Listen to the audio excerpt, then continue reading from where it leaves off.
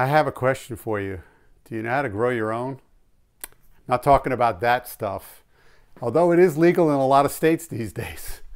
What I'm talking about is the ability to grow your own people at your own company. Staffing really comes in three things. There are improving your existing staff that's there, and what I mean by that is everyone has holes in their knowledge.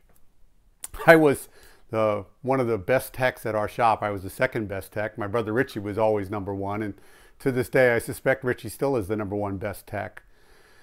There were repairs that I would not sell people because I was uncomfortable, and I was the boss's kid, so you can only guess what other people were willing to do, and that, I promise you, is the same at your own shop. So the #1 aim is to get the holes fixed in your existing people, the holes in their knowledge. The second thing you need to do is when you hire somebody new, they always tell you they can do everything. How many times have you been in an interview is, oh, can you fix a sink? Can you fix a no heat call or no cooling call?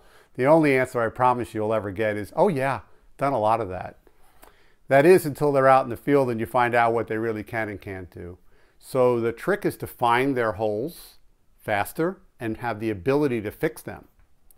And then the last thing, which is why I was able to leave my business many years ago and consult with people across the country and even in Canada, is because I had built my own, which is what I'm really speaking to, is growing your own.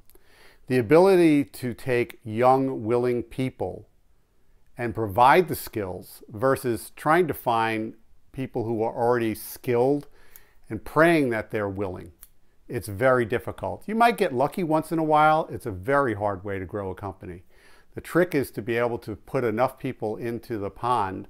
So this is where I create apprentices to junior techs. That's a program that requires a training center, operations manuals, training curriculum, and improving your own training skills. This is really the big thing that those shops that have worked with me and found the greatest success have really embraced this. Again, leveraging the operating manuals and turning it into training curriculum and building the training center where they get hands-on. If you think about it, if you're doing only on-the-job training, what are you really doing? You're punishing your customers. They're paying for you to learn on the job. And honestly, you can't get to all of the training you need to do. There needs to be this big block of training that has to go on, and the only safe place to do it is a training center. Now, if you can't afford a training center or you can't build the right type of training center, use your own home. I did that at my house for years and years before I was able to build that training center. You can do friends' homes. You can do good work and help people and volunteer or give them discounts. All of that is really good. At the end of it, you need to grow your own.